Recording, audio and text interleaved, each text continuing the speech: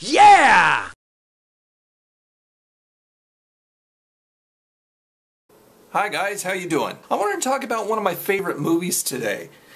The one I wanted to talk about is The Bad News Bears, the 1976 version. I never saw the newer one. I heard it wasn't that great. It stars Walter Matthau, one of my all-time favorite actors. Jack Nicholson is the other one that I really like. And Tatum O'Neal. Like I said, 1976, so it's a real timepiece for me. It takes me back to my days of playing Little League. And it's about a down-and-out minor league ball player named Morris Buttermaker, who now works full-time cleaning pools.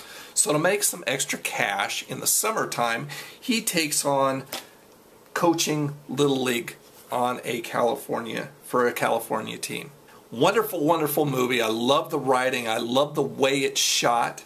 A very true-to-life type. If you've seen it, you know what I'm talking about. But excellent movie. If you haven't seen it, you can probably catch it on Netflix or Hulu. You may be able to see it on YouTube right here. I don't know. Check it out. See if you can find it. Now, the next one in the series is The Bad News Bears in Breaking Training. Not as good as the original, didn't have Walter Matthau or Tatum O'Neal, but starred Jackie Earle Haley, who played Kelly Leak in the original movie. Fun movie, fun movie. William Devane was also in it, if you know who he is. And the team has lost their coach, Walter Matthau. Morris Buttermaker. So what they do is they're trying to get down to the Houston Astrodome to play one of the top Little League teams who's going to be playing there.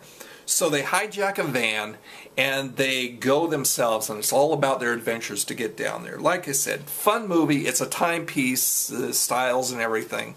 Very cool. And then, like some other movie franchises who try to milk their movies and the series for all it's worth to try and pull that last red cent out of it, they went ahead and made the Bad News Bears go to Japan. This is a flop. I didn't like it. It's not fun at all. It's very strained.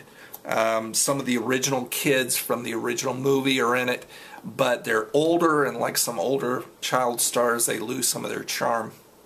This was the case. I didn't care for this at all, but I had to get it because it came in the box set that I got. So, you know, love the first one. The second one is a lot of fun. The third one I use for a coaster, pretty much. Just gathers dust.